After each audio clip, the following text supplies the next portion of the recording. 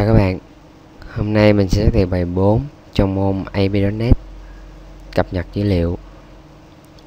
Trong bài này mình sẽ trình bày một số vấn đề bao gồm cập nhật dữ liệu, dùng parameter, dùng store residue và cuối cùng là bài tập. Đầu tiên là cập nhật dữ liệu. Thì ở bài trước mình đã hướng dẫn các bạn cách lấy dữ liệu. Bây giờ mình sẽ hướng dẫn các bạn cách cập nhật dữ liệu. Thì đây là hai công việc hoàn toàn khác nhau. Lấy dữ liệu là chúng ta có được dữ liệu nhưng không làm thay đổi dữ liệu. Còn cập nhật dữ liệu là làm thay đổi dữ liệu. Cho nên nó có cách làm và cách tiếp cận khác nhau. Mình sẽ giới thiệu các bạn cách thêm dữ liệu, xóa dữ liệu và sửa dữ liệu như thế nào. Mở lại cái bài tập hôm trước.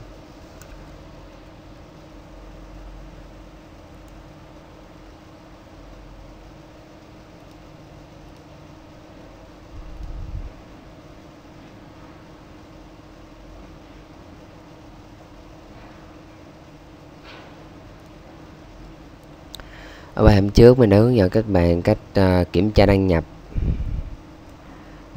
lấy cái họ tên của người đăng nhập,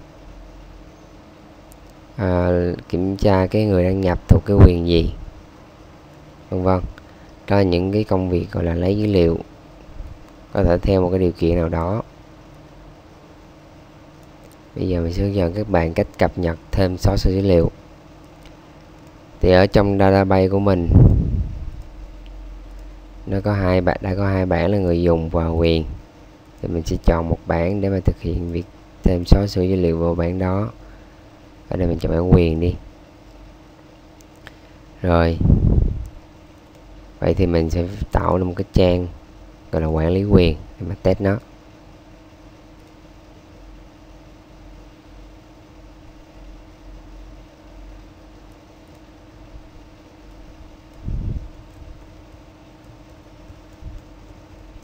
Quản lý quyền trong master page. Ok. Thì đầu tiên chúng ta nên làm công việc phụ trước là mình cần hiện ra danh sách các quyền để mình có thể thấy được cái sự thay đổi khi mà thêm xóa sửa. Vậy thì mình đưa vào một cái grid view. Rồi mình sẽ viết một cái phương thức để mà lấy hết danh sách các quyền lên. Đây chỉ là công việc phụ để mình xem thử cái sự thay đổi khi mà mình thêm xóa sửa dữ liệu. Mình sẽ viết cái hàm lấy danh sách, tới hết danh sách của quyền lên. Thì lấy hết như vậy thì nó trả về cho mình một cái data table.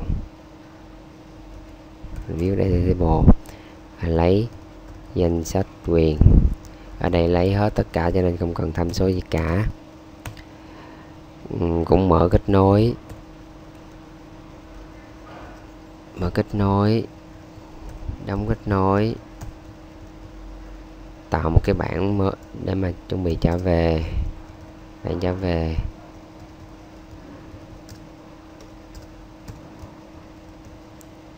sau đó return vào cái bảng đó.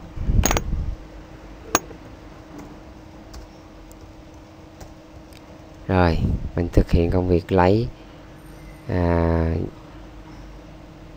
return bảng trả về, lấy dữ liệu. Thì cũng tạo ra một comment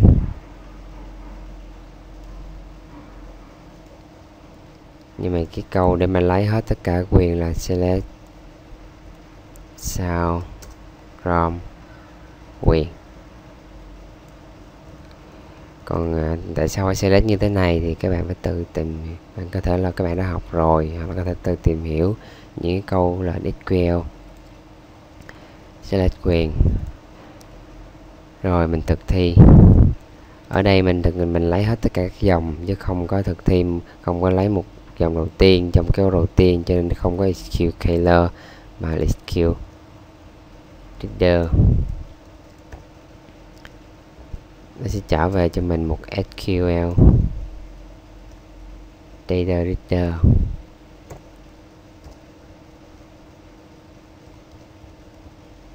mình chỉ dùng cái bảng trở về đó mình load.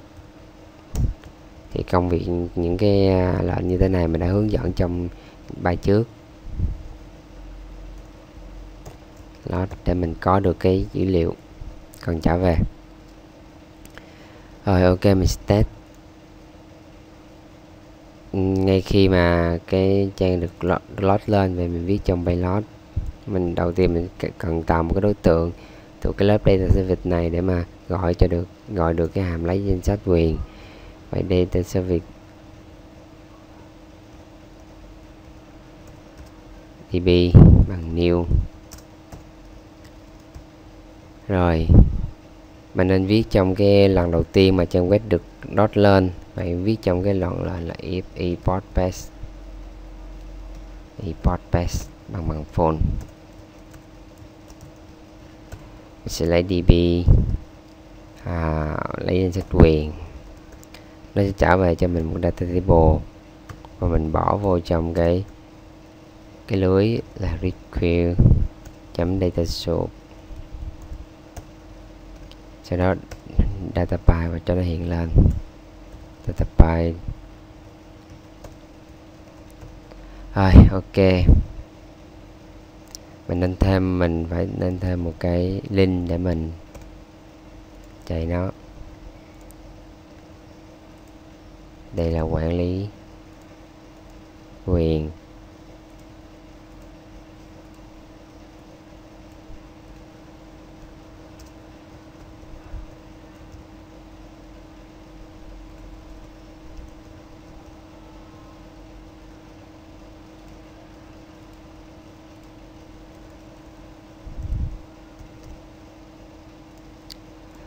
Ok, giờ mình test thử.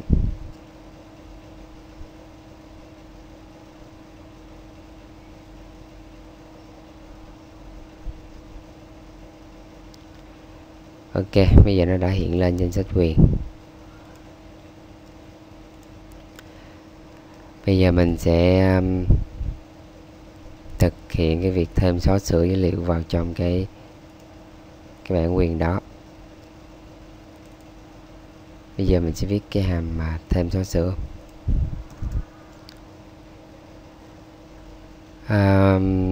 Bây giờ publish thêm xóa sửa mình sẽ trả về ở đây không phải là trả về dữ liệu mà trả về là được hay không, thêm được hay không, xóa được hay không, sửa được hay không, vân vân.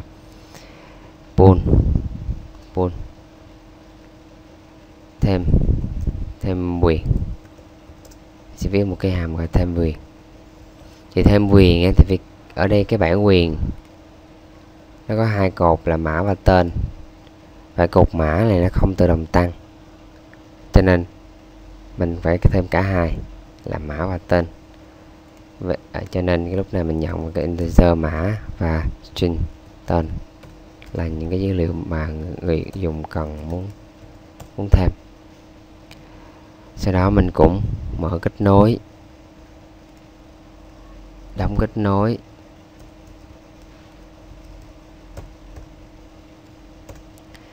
mình tạo ra cái biến để chuẩn bị trả về là pull, ví dụ như là ok đi, và mình trả về ok đó, tức là được hay không.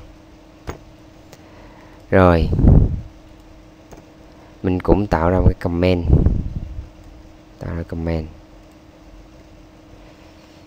rồi nhưng mà ở đây cái chỗ này sẽ không select mà phải thêm. Để thêm dữ liệu tức là mình sẽ dùng cái câu, có thể các bạn đã học rồi hoặc các bạn nếu chưa học thì tự tìm hiểu, tức là cái câu insert into quyền này. Bạn có thể test trước trong cái công cụ này để mà coi thử cái mình đã viết đúng cái câu lệnh đó hay chưa. Bạn chọn cái database là quản lý bán hàng, sau đó viết cái lệnh là insert into cái bảng là bản quyền, into quyền value.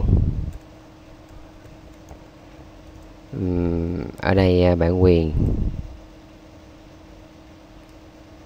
nó có hai quyền rồi, quản trị và thành viên rồi. bây giờ thêm là 3, ví dụ như là quyền nhân viên. Ở đây có tiếng Việt cho nên mình phải có N. Mình test thử cái lệnh này đúng chưa. Ok, đúng rồi. Rồi mình chuyển nó thành hàng ngang để mình copy vô trong cái code của mình. Rồi ở đây mình cần thay thế số 3 này cho cái mã mà người ta yêu cầu, và cái nhân viên này theo cái tên người ta muốn. Vậy thì ở đây là chỗ này là kết thúc cái chuỗi, sau đó cộng cái biến mã, cộng lại cái chuỗi này. Tương tự như vậy, bỏ nhân viên này đi bằng cách kết thúc cái chuỗi này, cộng cái biến tên, và sau đó cộng lại cái chuỗi,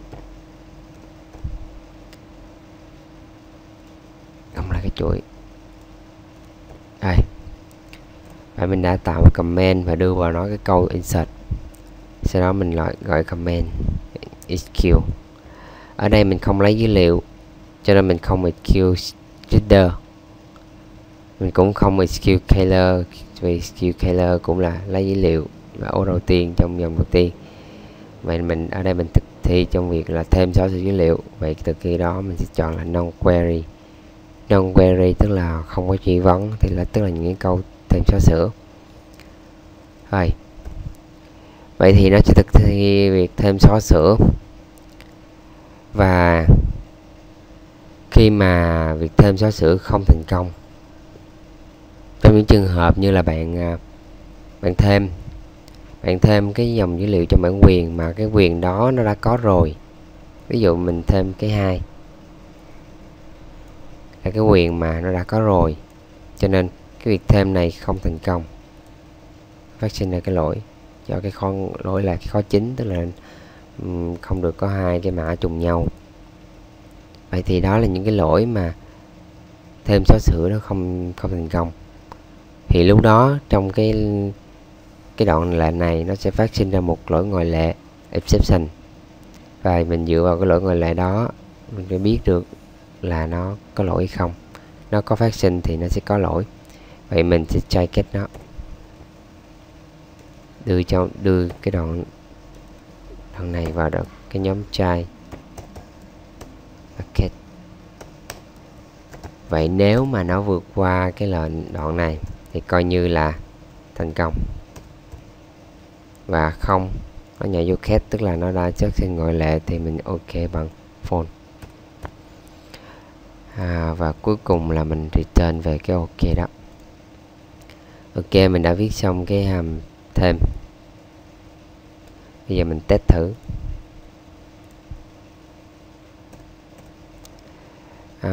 Thì mình sẽ insert vào một cái table.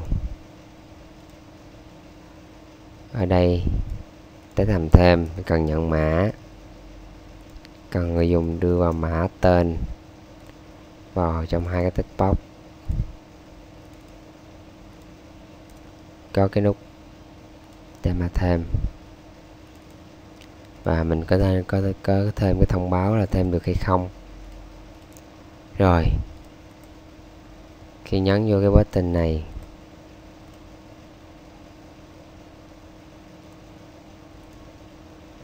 đây là thêm. Vậy khi người dùng nhấn vô cái button này, mình sẽ gọi cái lệnh thêm đó là db chấm thêm, cần đưa vào hai thông tin là mã và tên. Thì mã nằm trong cái test box 1, đây cái test ra, nhưng mà ở đây mã là integer cho nên mình vẫn cần chuyển đổi nó. Và thứ hai là cái tên là test box 2.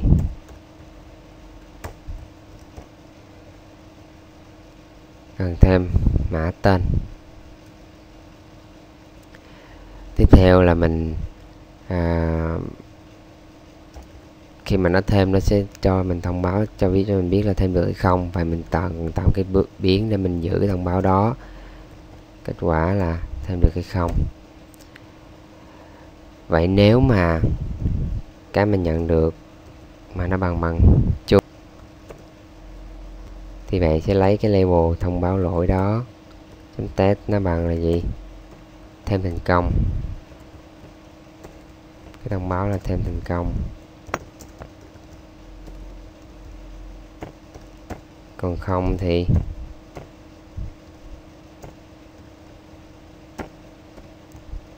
thêm không thành công.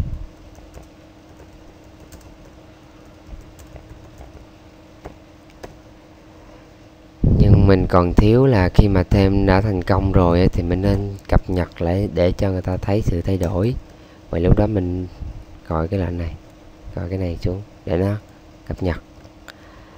Nhưng mà mất công quá, mình phải copy lại ha. Những cái đoạn lệnh này mình có thể thực thi nhiều lần. Mình để mình không mất công copy thì mình biến cái đoạn này thành một cái phương thức, một cái hàm ha. Bằng cách là mình chọn nó, mình tạo mới. Đây là gọi là cập nhật lưới đi. Cập nhật lưới. Rồi. Thì mình chỉ cần gọi lại cái hàm cái cập nhật lưới đó. Nó đã phát sinh cho mình một cái phương thức. Bây giờ mình test cái việc thêm.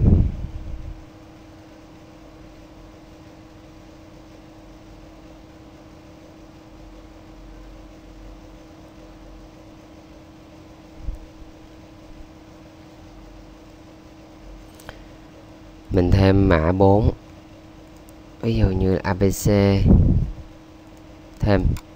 Bạn thấy là thêm thành công và nó đã cập nhật lại. 5. Thêm thành công. Và thêm không thành công khi mà bạn thêm cái mã đã tồn tại rồi. Vậy mình thêm tiếp 5 đi. Thì là thêm không thành công. Hoặc là thêm 4. Thêm không thành công. Ok. Tương tự như vậy mình làm tiếp cho cái việc xóa sửa. Vậy thì mình viết tiếp cái đoạn là đây. Thêm quyền.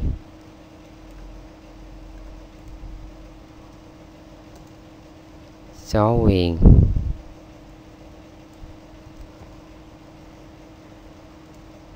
Sửa quyền. Đầu tiên là xóa. Xóa thì mình không nhận tên, không cần nhận tên, mình chỉ cần nhận cái mã của cái dòng để cho biết là cái dòng nào còn xóa thôi, không cần nhận tên. Với câu lệnh để xóa là update quyền.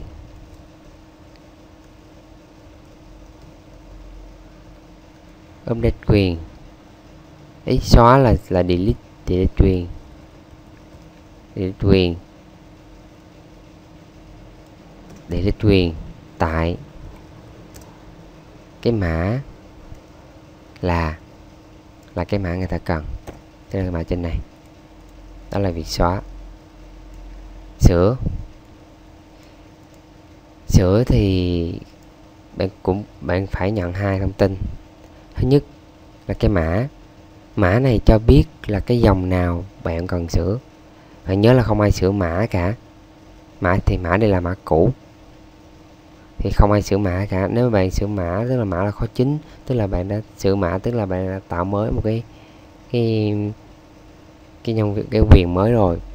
Cho nên mã mình đưa vào là cái mã cũ để chỉ ra cái dòng này còn sửa, và những thông tin còn lại là dòng thông tin mới.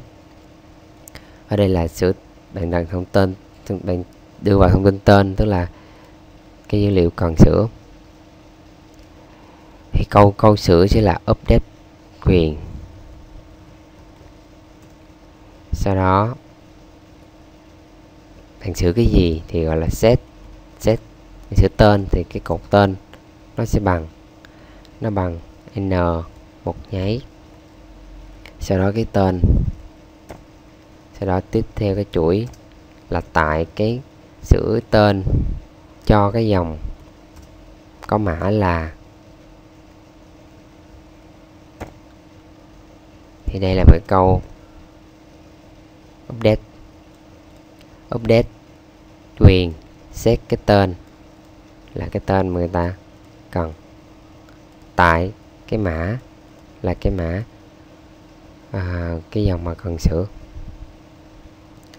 Rồi thì những cái câu lệnh update hay là delete insert này thì bạn phải tự tìm hiểu, hoặc là bạn có thể bạn đã học trên trường rồi. Sửa quyền, đây là cái câu lệnh sửa. Rồi bây giờ mình sẽ test nó.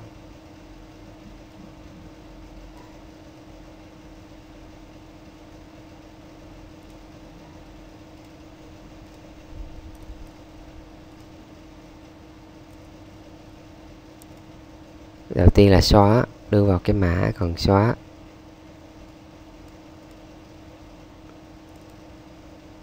Và cái button là xóa.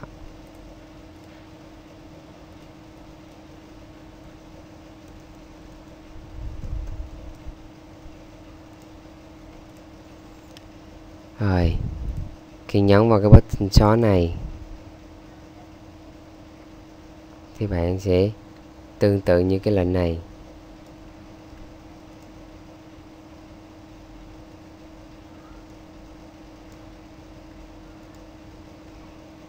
Gọi cái phương thức là xóa quyền.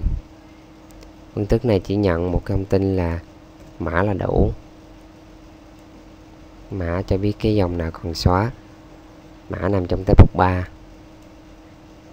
Mình thông báo lên xóa thành công, xóa không thành công. Nếu như bạn không hiểu cái câu này thì bạn có thể test trong cái này là gì, delete quyền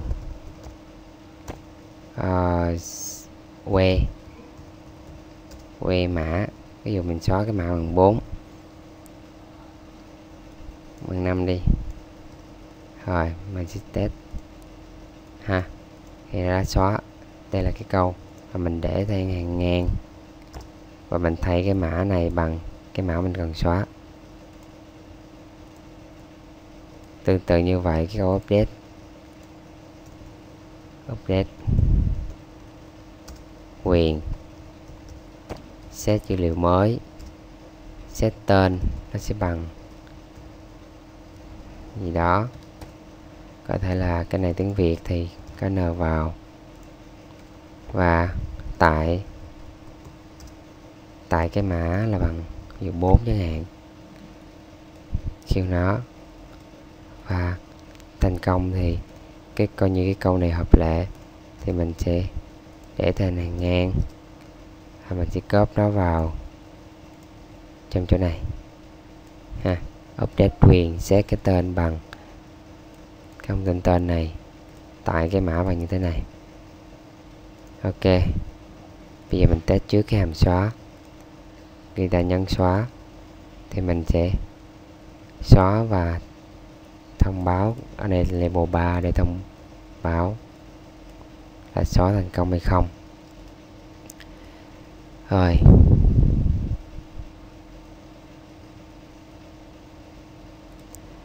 mình chưa kéo label.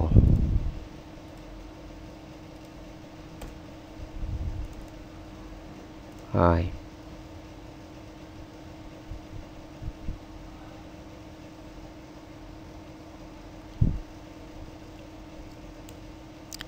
ví dụ ở đây mình còn xóa cái 4 này đi thì mình đưa 4 vào, xóa thành công và mất số 4. Ở đây lỗi xảy ra khi mà mình xóa số 1 hoặc số 2 thì đã có hai người thuộc hai cái nhóm quyền này rồi, cho nên nó không cho xóa. Đó là cái việc lỗi của tham chiếu khóa ngoại, không được xóa những cái dòng nào mà cái bạn khác nó đang tham chiếu tới, tức là bạn người dùng đang tham chiếu tới cái bản quyền này. Đã có hai người thuộc hai quyền này, cho nên cái hai quyền này không được xóa, chỉ được xóa cái quyền này thôi. Quyền này quyền mới tạo ra, chưa có ai thuộc quyền đó cả, thì ở đây hai không xóa được. Ở đây mình chưa có sửa lại cái chữ này là chữ xóa không thành công.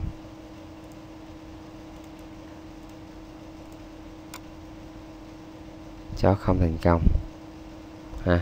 Số 3 thì sẽ thành công, tại vì mình 3 này cũng vừa mới tạo ra. xóa thành công. Ok, bây giờ mình test cái hàm sửa, cái chức năng sửa. Sửa thì cũng giống như thêm thôi, cũng nhận mã tên, nhưng ở đây mã ở đây là mã cũ và tên là tên mới.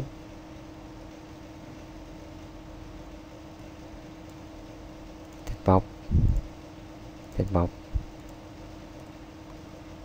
button, thông báo. Rồi, đây là sửa, xóa. Không, đây là sửa. Rồi, khi nhấn button sửa này thì cũng như những cái công việc lúc trước, cũng gọi này, nhưng đây là sửa quyền, thì nó gần giống cái việc thêm bên cốp chỗ này.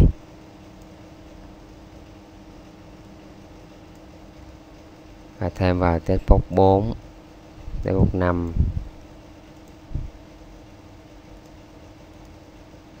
cái mã cũ và cái tên mới.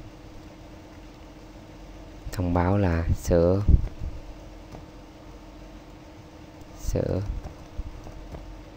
không thành công. Rồi, ok, test thử.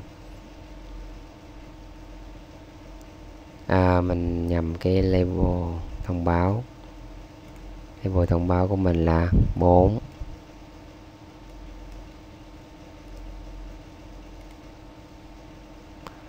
Rồi, vậy thì mình sẽ sửa số 2. Tại số 2 chữ thành viên mình sẽ có thể sửa thành chữ khác. Người dùng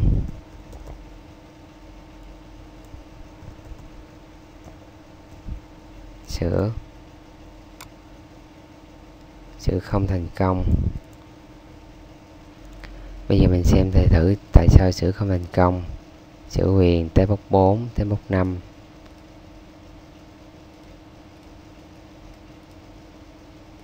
Mình coi lại cái hàm sửa quyền. Update quyền set tên bằng n. Mình thiếu một dấu nháy ở cuối cùng này để kết thúc cái chữ tên này, giống như thế này, thiếu một dấu nháy ở đây. Rồi, mình sửa lại, mình lưu.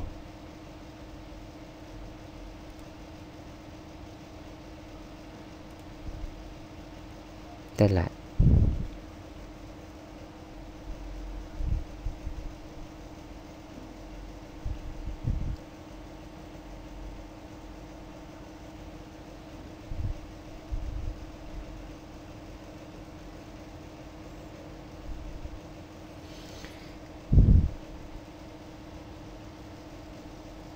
Ok, mình sửa 2. Người dùng.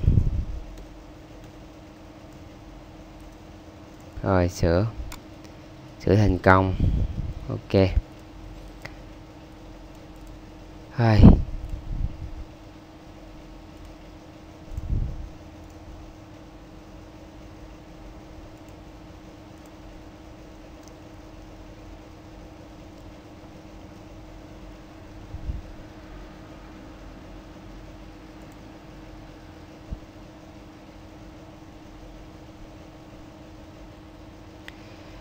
chúng ta thực hiện xong cái việc thêm xóa sửa dữ liệu. Bây giờ chúng ta sẽ giới thiệu phần tiếp theo là dùng parameter. Thì dùng parameter là như thế nào? Thì bạn xem lại cái việc thêm xóa sửa hoặc lấy dữ liệu của chúng ta thì bạn thấy có việc cộng chuỗi xảy ra. Đây là việc cộng chuỗi, cộng một cái chuỗi này với lại một cái biến này. Tức là khi người dùng nhập một cái thông tin gì đó thì mình sẽ cộng thông tin đó vào trong cái chuỗi này để mà tạo ra nên một cái câu select tương tự những câu như trong này.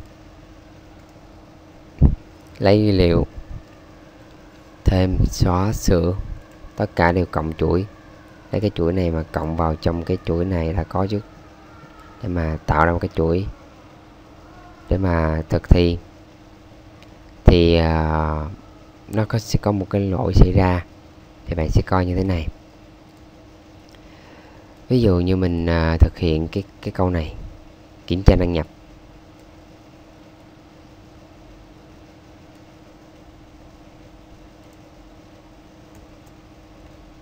Là select sau người dùng que tên đăng nhập và password. Ví dụ như là người dùng gõ thiên thần IT, và cái pass là người dùng gõ là 123. Thì nếu mình thực thi câu này thì mình sẽ có được cái thông tin mà mình cần là cái người đó. Nhưng mà chuyện gì sẽ xảy ra khi người dùng không gõ cái chữ thiên thần IT hay một cái chữ gì đó, mà gõ một cái đoạn chuỗi đặc biệt như thế này, sẽ gọi là một nháy, sau đó O, sau đó 1 bằng 1 gạch gạch. Thì nếu bạn copy cái chuỗi này thay thế cho cái chuỗi thiên thần IT thì bạn sẽ thấy như thế này. Cái một nháy đầu tiên nó sẽ kết thúc cái chuỗi này, làm cho cái tên đăng nhập không có ý nghĩa nữa, tức là tên đăng nhập trống. Và tức là nó kết thúc cái việc tên đăng nhập là như thế này. Sau đó một cái chữ O trong đây nó trở thành một cái toán tượng so sánh với 1 bằng 1. Vậy so sánh cái đoạn này với 1 bằng 1 thì luôn luôn đúng. Thì cái cả câu que này nó sẽ luôn luôn đúng. Và lúc đó nó dùng dấu gạch gạch này để mà bỏ những cái gạch gạch ở trong này là chú thích, để mà bỏ những cái đoạn lệnh sau này, tức là cái đoạn lệnh từ đây trở đi không có ý nghĩa nữa. Và cái câu của mình là từ đây trở đây, mà que mà cái điều kiện này hợp với điều kiện hoàn toàn đúng thì que coi như hoàn toàn đúng. Vậy nếu mình thực thi cả câu này thì mình sẽ được hết tất cả những cái dòng dữ liệu. Và khi đó nó sẽ vượt qua cái việc kiểm tra của mình. Mình có thể test thử.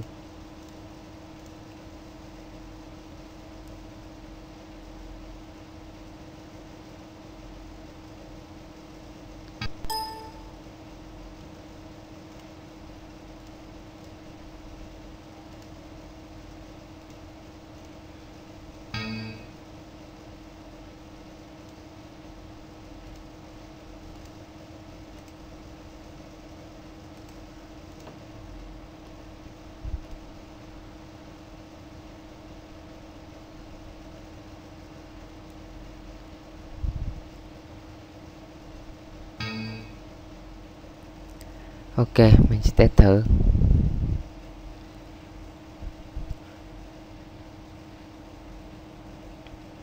Mình sẽ đăng nhập. Mình gõ là một nháy O 1 bằng 1 gạch gạch. Mình không cần gõ mật khẩu. Đăng nhập. Bạn sẽ thấy là nó vẫn chào cái văn chồng thôi. Tức là mình đã qua được cái việc kiểm tra đăng nhập. Cho nên cái điều này rất là nguy hiểm. Cho nên mình sẽ phải, thì những cái đó nó gọi là lỗi SQL injection. Và mình sẽ dùng cái parameter để mà giải quyết công việc cái lỗi đó. Thì tức là trong cái việc thực thi những cái câu lệnh SQL thì bạn không nên cộng chuỗi, tại vì người ta sẽ lợi dụng cái điều đó để mà thay đổi các cách làm việc của cái câu select của bạn, cái câu SQL của bạn. Vậy thì mình sẽ thay thế cái đoạn này như thế này.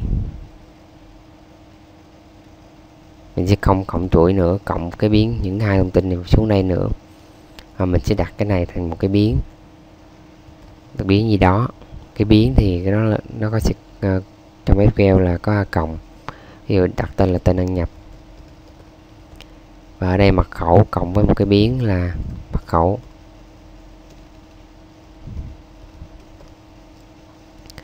Và mình cần dùng cái parameter để mình đưa hai cái thông tin vào trong đây, tức là mình không đưa trực tiếp, mình đưa thông qua một cái parameter.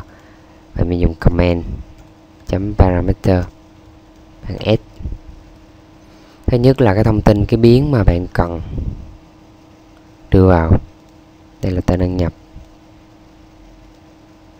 tên biến. Thứ hai là cái thông tin tương ứng với tên biến đó.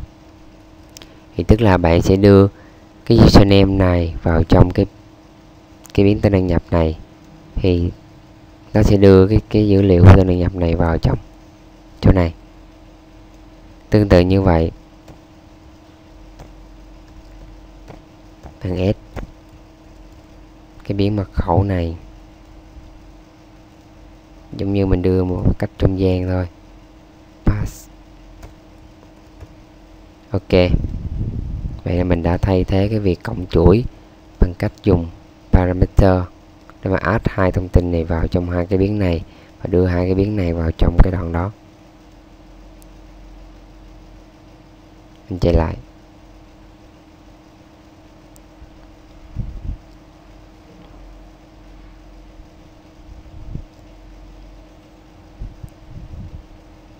Rồi, ở đây mình đăng nhập, gõ.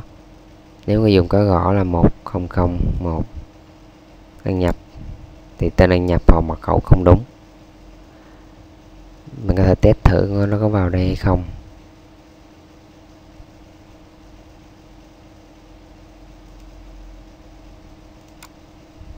Ok ha.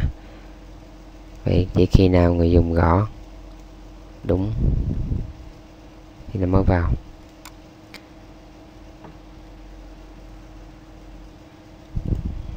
Cho chạy luôn. Ok, chào. Rồi, mình đã giới thiệu các bạn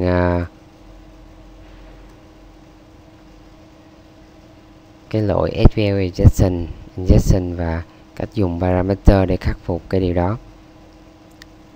Tiếp theo là store residue. Thì store residue là gì? Thì nó để ví dụ khi bạn muốn trong lập trình bạn muốn một cái đoạn lệnh nào đó bạn thấy nó lặp đi lặp lại nhiều lần, bạn phải đỡ mất công viết, thì bạn phải viết cho nó một cái phương thức, một cái hàm để mình gọi nó lại thôi. Và mình sẽ gọi nó lại để mà đỡ cái việc mất công viết, và nó sẽ mất công sửa vân vân. Ở đây cũng vậy, ví dụ như là trong cái việc quản lý quyền này, có thể việc thêm xóa sửa quyền này có thể xảy ra qua trang khác. Mình chỉ cần mình nên viết cái việc thêm quyền thành một cái phương thức, một cái hàm để mình gọi nó thôi. Và mình truyền thông tin gì thì nó sẽ thực hiện theo cái thông tin đó. Thì ở trong những cái câu lệnh SQL cũng vậy. Ở đây những cái câu lệnh SQL gồm insert, update, delete hoặc là select gì đó, thì bạn muốn là nó sẽ mình sẽ viết một lần thôi, sau đó mình chỉ cần gọi nó tên, mình sẽ đặt cho nó một cái tên, mình gọi nó thôi, để mình có thể tiện trong việc khỏi mất công phải viết lại ha. Vậy thì cái đó gọi là store residue. Ở trường hợp này, ví dụ mình muốn viết cái câu select này thành một cái chức năng, đặt cho nó một cái tên và chỉ cần truyền thông tin vào cho biết là người dùng muốn tên đăng nhập là gì và password là gì ha. Hoặc là những cái câu, ví dụ như là cái câu lấy họ tên này. Bây giờ mình sẽ chọn câu lấy họ tên này, thì dựa vào username gì mình sẽ lấy cái họ tên của người đó ra, thì mình sẽ không có dùng, mình sẽ không phải viết lại những câu này, mình sẽ viết store residue để mình sẽ lưu trữ lại nó, mình chỉ cần gọi nó thôi. Vậy đây là cái câu mà mình sẽ demo, câu như thế này: select họ tên từ người dùng với tên đăng nhập bằng, ví dụ như là tên đăng nhập bằng thiên thần IT.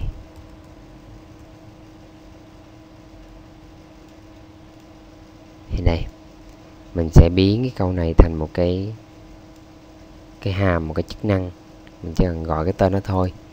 Thì mình sẽ tạo bằng cách là gọi cái lệnh create pro, tức là viết tắt của residue, và cái tên của cái chức năng này là ví dụ như lấy họ tên, từ họ tên đi, và mình cần đưa cái thông tin là tên đăng nhập là gì, tức là giống như cái tham số của một cái hàm thôi. Mình đặt tên một cái biến, tức là tên đăng nhập, và cái biến đó mình nói nó là cái kiểu dữ liệu của nó là vacha 50, tại vì cái thông tin tên đăng nhập là vacha 50.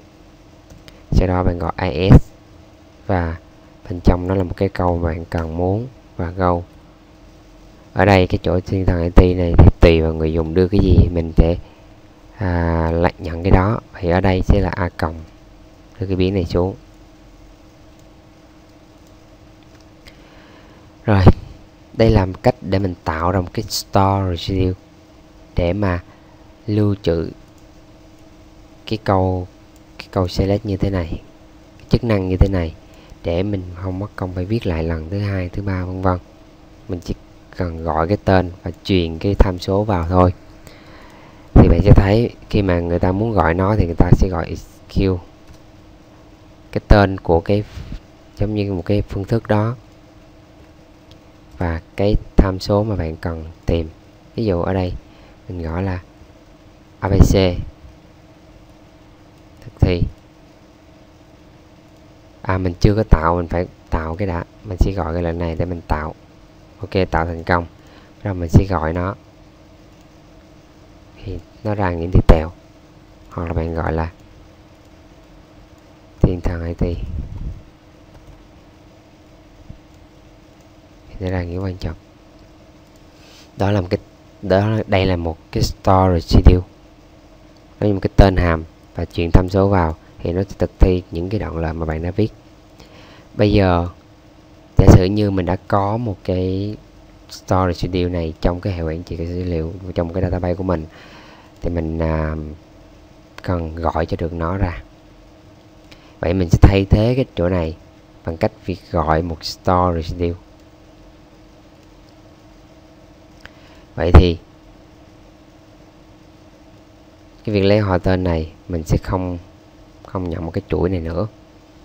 Vậy thay vào đó mình sẽ đưa vào cái tên của store residue. Vậy đây là cái tên.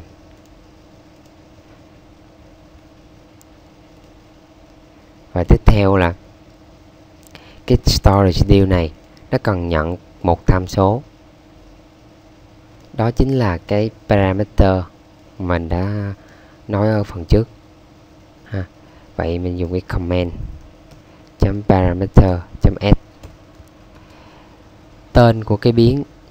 Vậy tên của biến mình đã định nghĩa ở đây là nó có tên là tên đăng nhập.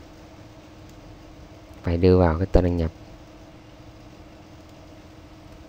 Sau đó dữ liệu mà cần đưa vào cái biến đó, tức là cái đoạn dữ liệu ngay đây, thì tức là cái dữ liệu ở trên này. Đó là cách mình gọi store residue. Nhưng mà còn một điều nữa là nó có thể nó sẽ không hiểu. Nó sẽ không hiểu là bạn muốn đưa chỗ này vào là tên store residue hoặc là cái chuỗi select. Nó không hiểu, nó mặc định nó sẽ hiểu cái chỗ bạn đưa vào là những câu select, insert, update, chứ không phải là một cái tên của một store residue.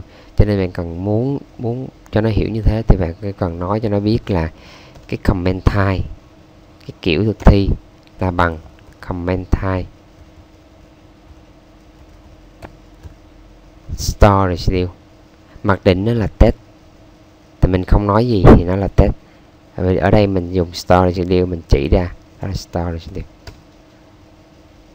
để nó thực thi cái lệnh đó. Bây giờ mình test thử.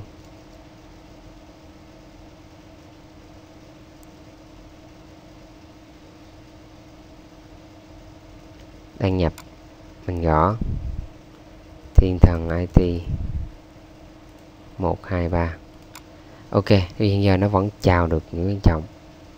Bạn có thể test thử coi nó có vô được đây hay không.